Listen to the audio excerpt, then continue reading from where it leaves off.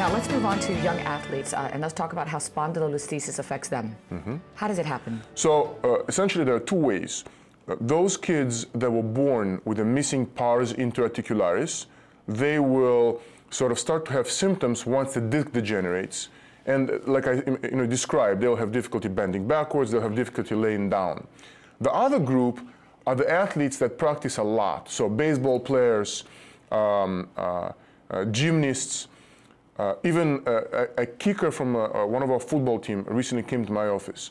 You know, when you do 80, 100 repetitions of the same full force rotational movement, you can actually develop a stress fracture of that same bone. Now, if you lay off the sport at that time, it can heal, but if you continue, it can go into a complete fracture, which has certain repercussions later in life. So certain athletes are more susceptible than others, for example? Definitely, definitely. In fact, textbooks talk about down linemen and gymnasts, but essentially anyone where there's extension or significant rotation, like in baseball or golf, they are at risk. Now, do these symptoms start right away after birth? I mean, obviously not when a child is 6 months old because they can't talk, but is this something that even a toddler can experience that pain? Well, great question. So actually, no. It takes a while for the patient to actually have issues due to that missing bone because the stability is provided by the disc.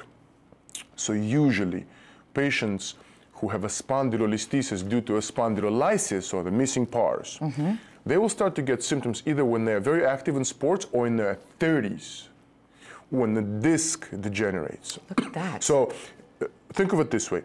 Between every vertebra, 3 points of contact, right? The disc carries 60% of the responsibility for stability, and the two joints in the back share 20% each.